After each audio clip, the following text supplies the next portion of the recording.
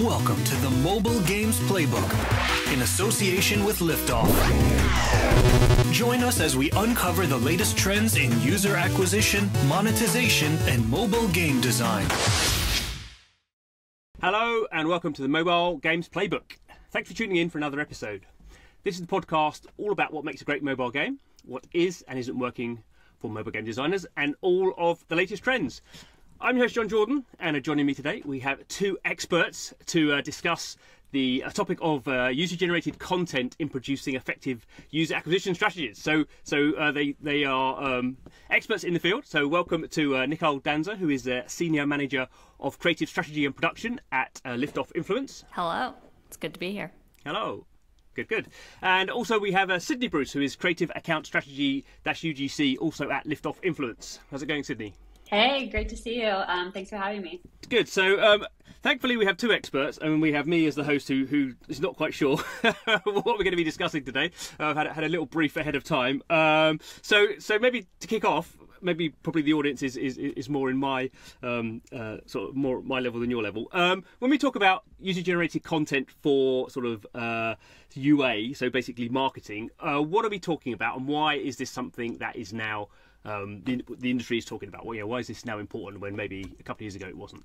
Yeah, I would say 4 to 5 years ago, when TikTok wasn't as prevalent and there wasn't, Instagram Reels, a testimonial style ad or a skit of some sort did not hit well on like mobile advertising platforms, to the point where when our team got acquired, sometimes folks would be like, oh, we shouldn't try that. But as TikTok became more ubiquitous, this social media platforms with human beings and like their faces plastered all over the internet, mobile advertising platforms can screen those types of ads, and people watch them because they see it everywhere, they're entertained by it. And so we can use those formats that we see from TikTok and Instagram and other social media platforms and use their formats and put in our value propositions about a specific app, make an entertaining story while still getting across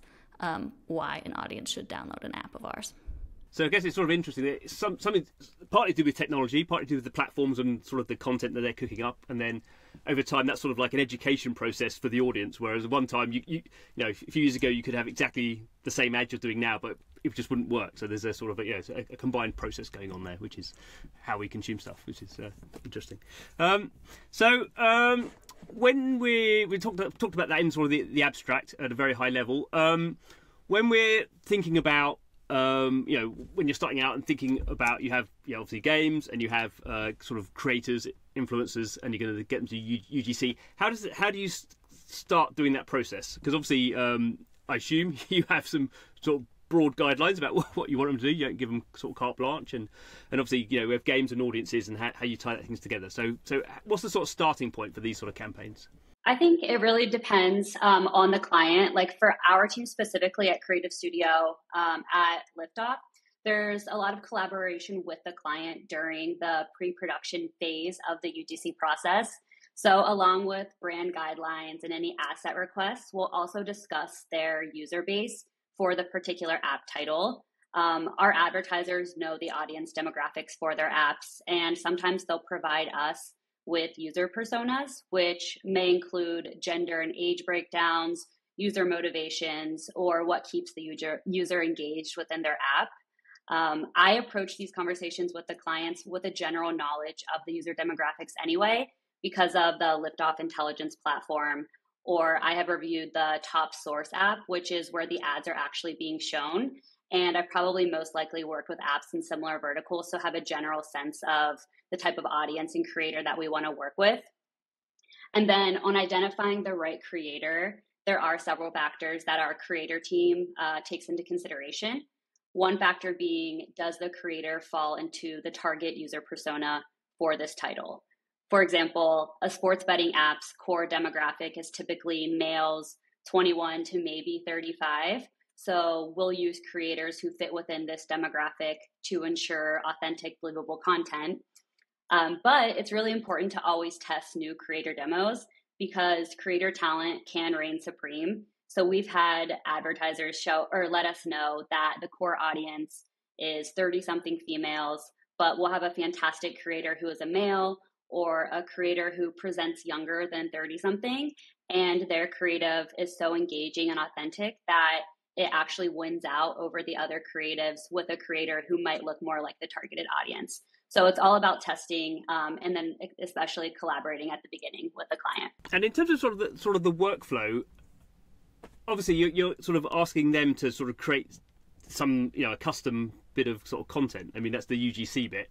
So obviously that's a much more engaged process than you handing them an ad, which I guess maybe was a lot of the influencer stuff before. So how does that process sort of work out? Because I can imagine some creators have their own teams to do that sort of stuff, and some of them probably don't. So there's quite a spectrum, I imagine, of how you're dealing with that. Yeah, I would say there's like a give and take between what the advertiser needs and what the creator needs. If the advertiser has very strict creative flexibility, we're going to have to get them the exact script to them, and then work with a creator who's really good at memorizing a script while also making it feel authentic when they're actually talking about it. So you don't see their eyes moving like they're reading something somewhere, or their energy just doesn't have it. When there's more creative flexibility, we let the creators have a little bit more fun with the script. We give them a general guideline. And there's also specific creators that we seek out when they're an expert in a specific kind of template or format. So there's the interview on the street style, where you need two people who are engaging, who have good mic audio on the street, who can have a back and forth about hey, what are you up to? I'm downloading this app. I'm the scriptwriter. I swear it's going to be better than that. But being able to find the right type of people for the right type of format is also an important part of finding creators and matching them up with demographic and brand similarities. Sydney, before you talk about sort of testing, and obviously I guess that's adding another sort of friction point in it, because obviously you're doing testing and some of the testing that just didn't work. So I'm just maybe it's my glass half full, sort of, or half empty, whichever way it is, mindset. I'm just thinking this is adding a lot of hassle to my job that I'm having to deal with all these sort of, I've got to find the creatives, I've got to sort of match it all up, and then maybe it's not going to work. And from that point of view, I'll answer that question first. Am I being overly pessimistic about just the amount of hassle that you're dealing with to get these ads out? I think we have a pretty good system down. Our team's been in the UGC realm for over 4 years now. And then we also work really close. Once we get the ads created, from the creative studio side of things, we work really closely with the account managers or creative performance managers to get the ads tested. So once they are ready, we'll set a priority for testing cadence.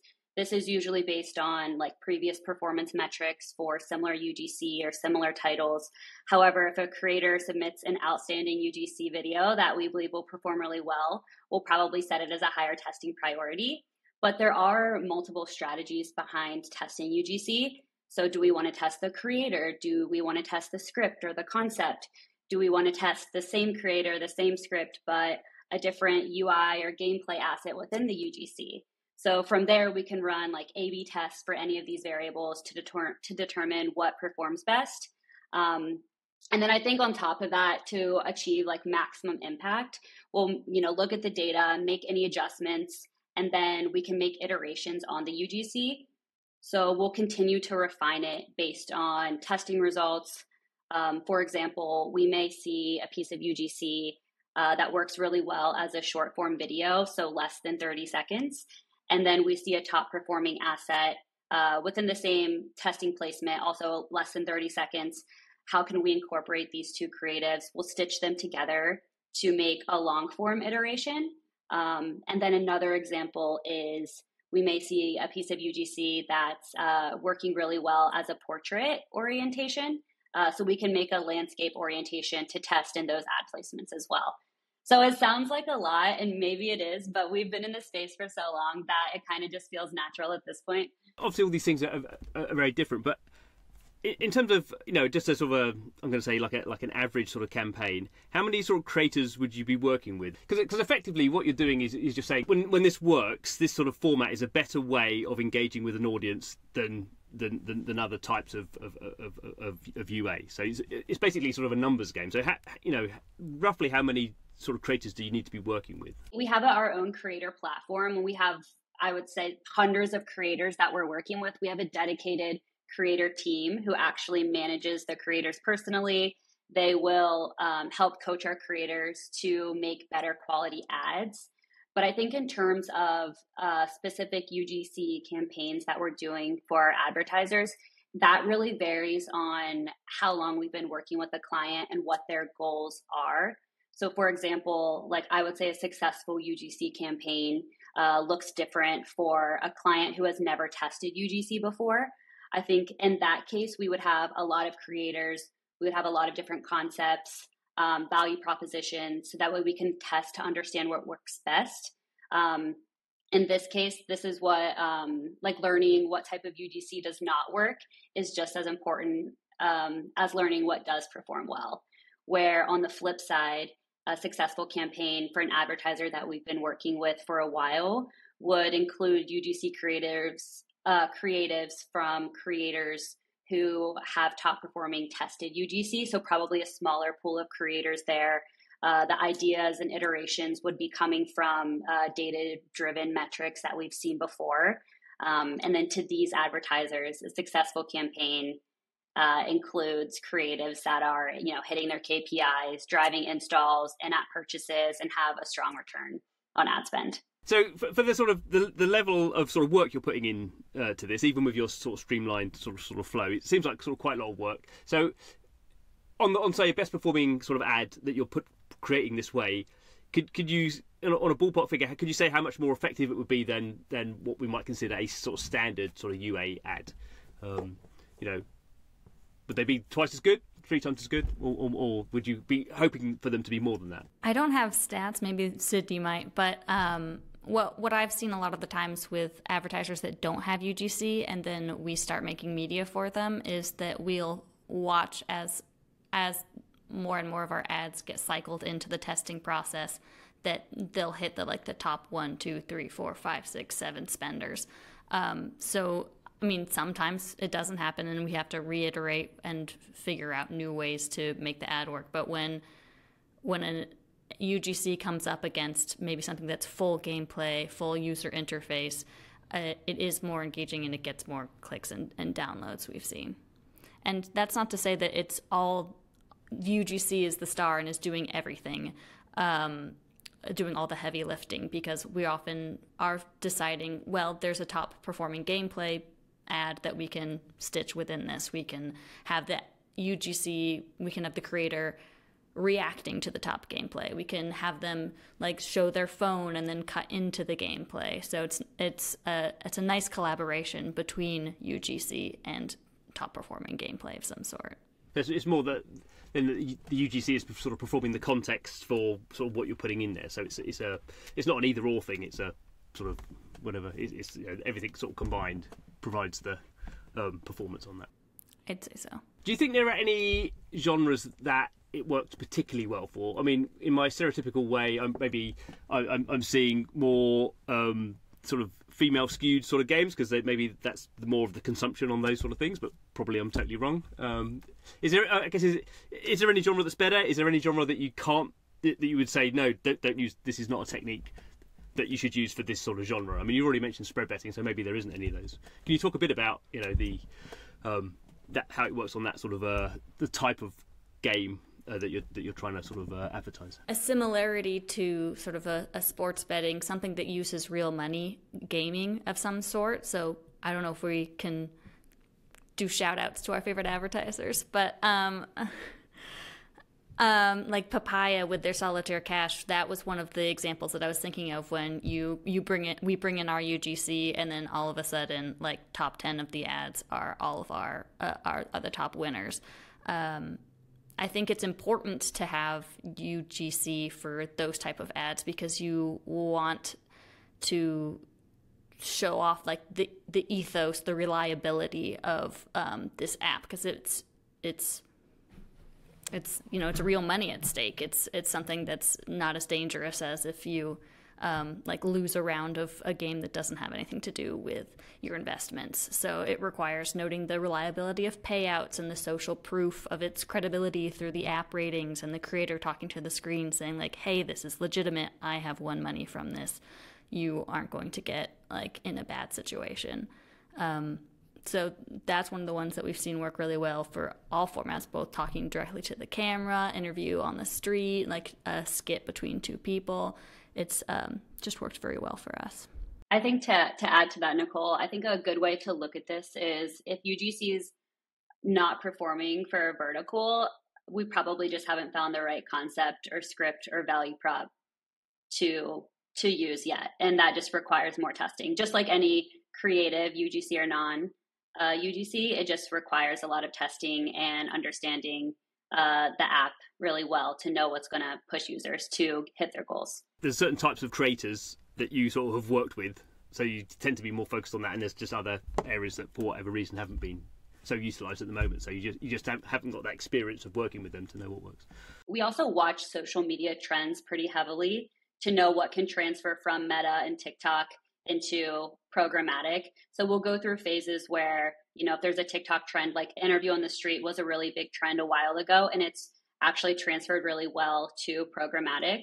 So, you know, we're doing outbound to find those interview on the street creators. And there will probably be a new social media trend in a few months that we'll have to find different creators that we don't have access to right now. But you know, they're always available to do UGC for us once we find them. It's funny you mentioned the Propy one, because I've actually seen those ads and they're actually sort of quite funny. So they sort of they get through the trust thing, sort of like, you know, because as you say, you're sort of doing things in the app and then you're getting real money out there. But they sort of and I guess I'm not the target audience, but they sort of stood out as being sort of funny in a very sort of influencer type way, where they were sort of, I don't know, to me they felt sort of somewhat over the top sort of funny, but I guess that's what you're aiming for. It's always interesting to figure out the balance between entertainment and trying to weave in the value propositions. How can you like stay high energy enough and interesting enough to capture people's attention while still driving home the points, and not just the points that you can win money, but also that it is reliable, and still doing that while sometimes using really goofy formats is interesting. I think that we've seen even these types of formats, when they're goofy, still work for things that are even non-gaming. So like crypto apps and things of that format, credit apps, things like that. It really just depends, and it's just all about experimentation to figure out how much goof you can do and how much credibility you can sort of squeeze from that kind of format. How involved are the sort of the influencers, or whatever term you're using, the creators involved with this? I imagine it's a bit of a spectrum, but when you were talking there about sort of different types of sort of apps, or, you know, from games, I guess something like crypto, that sort of influencers have a very particular take on how they would, on what, you know, they're not so bothered about the content maybe if this is an ad, but how they would present that. Would they just be inherently, this is how I sort of do these things, and that's how my audience is? And if you weren't if you weren't part of that audience, it would be hard for you to sort of know. How do they feed back into the process? Yeah, so a lot of them have, you know, made hundreds, if not thousands, of ads or apps. I would say that these creators have made hundreds, if not thousands, of pieces of media for their TikTok pages or Instagram Reel pages. So they have like a very specific way that they like to do things. We can always tell them like, hey, we'd actually like you to try something in a different way. But because they've sort of honed themselves for capturing the attention of a very specific type of audience, we kind of believe in them and their style for how they work. And if it doesn't work, then, you know, we'll try a different creator for a different way of presenting the energy. But they also do take feedback well. So that is also something that is lovely to deal with.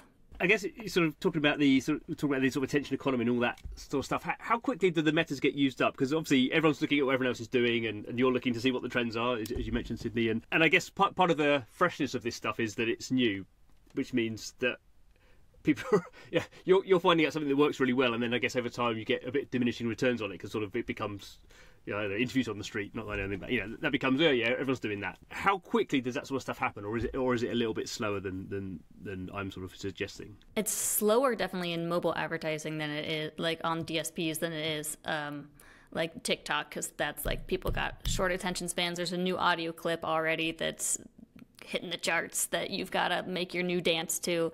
But for us, there is if you can get onto the concept and the format first, that means that you have like legs up. You have a month up, maybe two over other folks who maybe don't have the resources that we have to find these creators and make these ads.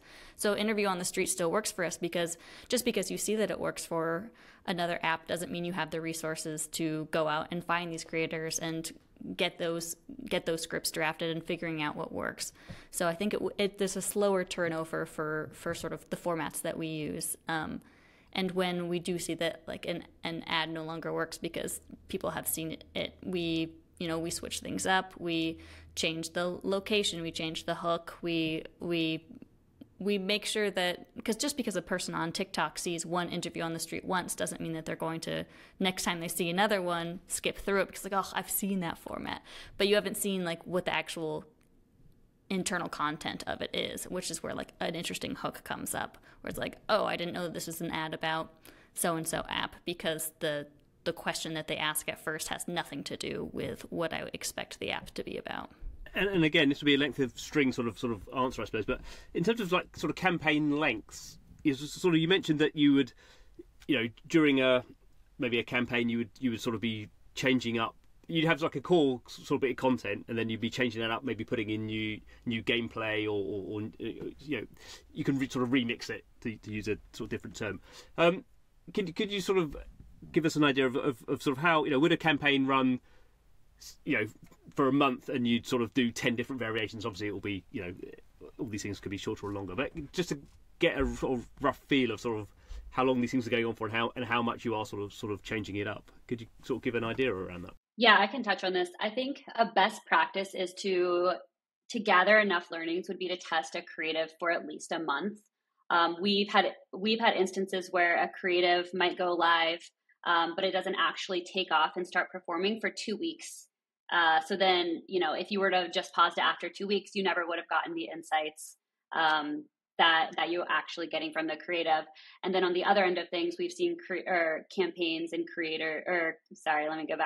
we've seen creatives run over a year, where we've actually had to extend the license with the creator. So it really varies. And then there's also seasonality. So for example, we're working with a sports betting app. NFL season, football season is coming up.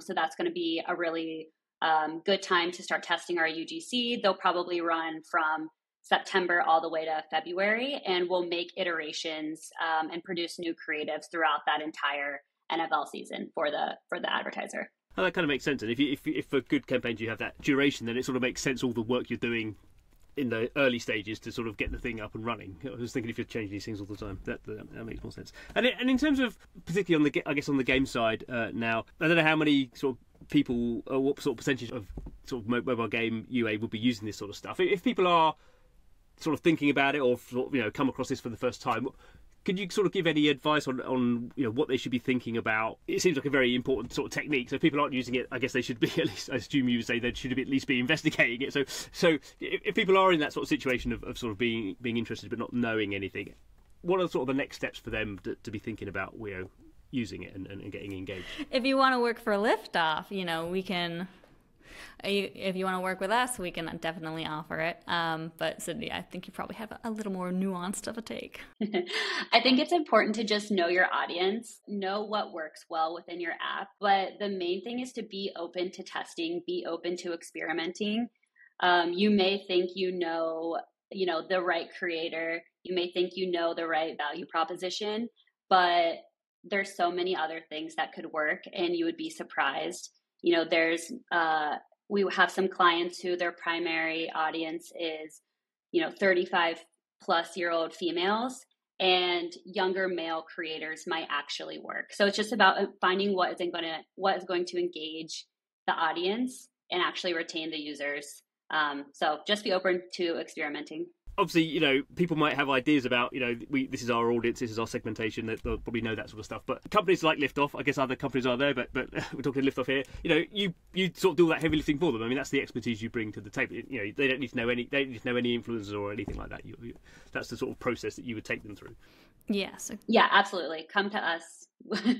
We're super collaborative, and that's what, you know, I love working with the clients, because like I said, they know their app, their brand, they know it best. But we know the creator side, the UGC side. So when we work together, it you know, performance really grows, and it's cool to see. Kind of as we come to finish up, it's always sort of difficult to look to the future, but do you have any sort of pointers towards the way you think the industry is sort of moving? Any sort of trends you think will be sort of particularly sort of supercharged in the next sort of year or so? I'm particularly interested in the collaboration between UGC and interactive ads like playables. We've seen that work in the past quarter, where even previously successful interactive ads with just a little bit of UGC response at the end based on sort of how the ad went for them, if they won or they lost the mini game within the interactive ad.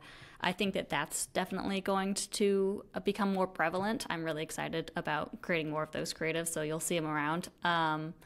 We've even like got creators in like banner ads at some point, or different type non-gaming and gaming interactives. So I see the future of, who knew, more UGC in more formats. Who would have guessed that would be my pitch? Excellent. Good. Any closing words from you, Sydney? I think in terms of, you know, what's next for UGC is, it's really going to be dependent outside of, you know, the interactive, like Nicole said, but it's going to be dependent on what the creators are coming up with on social platforms. Like, we follow those trends, and it transfers really well into DSPs. So like I said, we're always watching, you know, what's next. We're trying to make those social media trends into ads. So yeah, I think that's kind of what's next. It's going to be depend on what the creators are putting out there and how we can, you know, tweak those into ad placements. And not to throw an entirely different topic at the very end, is maybe a teaser if you have me back on or anything, but I work with sort of the combination of AI and UGC. I know everybody thinks AI is the future. It's probably because it is. But utilizing AI in order to, you know, not do necessarily a 0-to-1 ad for with AI, but using tools to translate them into different geos, or figuring out how to like slightly tweak the language so that you don't have to have a creator film two exact pieces of media with just one slight variable change. Like, there's a way to use AI to get that small change to be made. So there's just a lot of opportunity with AI. I know it's a hot topic. Yeah, but it's a good point there, because I guess generally I think when it comes to AI, there's sort of the immediate and maybe, you know, medium term sort of productivity, efficiency sort of things where it's doing these small tweaks, and then I guess there's the much broader sort of conceptual idea of sort of letting AI go off and sort of do its own things, which we probably, you know, won't be discussing now. But both of those have, you know, one of them is obviously maybe a bit further in the future, but they're both sort of exciting in their own way, and AI is definitely usable right now as well. So that was a good closing point there. Well done. No, that's I really enjoyed that. I feel I am much more educated now, and I think, you know, as a closing remark from me, as someone who's sort of to a degree sort of looked at the use of sort of influencers generally in sort of gaming advertising, and sometimes looked at that with a little bit of skepticism. I think what you've been explaining to me here sort of makes total sense, where obviously you're using the influencers sort of audience, and you're using, you know, their style, their voice, so to speak, in sort of in the advert, but you've built these sort of processes where, you know, you're sort of shaping them in making effective adverts. So it's actually sort of seems like the maturing of sort of influencers. You know, this sort of process is exactly sort of what was required, because I guess a few years ago we saw, you know, influencers making loads of money doing ads that probably weren't weren't very good performing, but they sort of seemed like, you could get headlines because you were doing ads with these well-known sort of people, but didn't actually work and wasn't really scalable across, all the games and apps that you guys work with. That seems like a lot more sort of stable and sort of performative sort of situation. We get to be slightly more in control of the script, so it's not just clickbait that gets a download, but then somebody deletes the app right away. Like, we can know what the correct combination is of what gets the user's attention, while also what features can we feature of the game in order to get the folks that are going to be long-term players. It's balance. Good. Well, thank you very much to Nicole and Sydney for their expertise. Thank you. It was a lovely time. Thank you. Well, you can come back. I don't often get such kind words. So, but thanks to you for watching, listening. Hope you are consuming the podcast. Remember, every episode we are talking to people who are building out the whole mobile games industry. So we're covering everything. Done a bit of UA recently, but we've done AI in the past, and I'm sure we'll be coming back to look at the big trends in mobile gaming in 2024 and 2025. So don't miss out. Do subscribe, and we'll see you next time. Bye bye.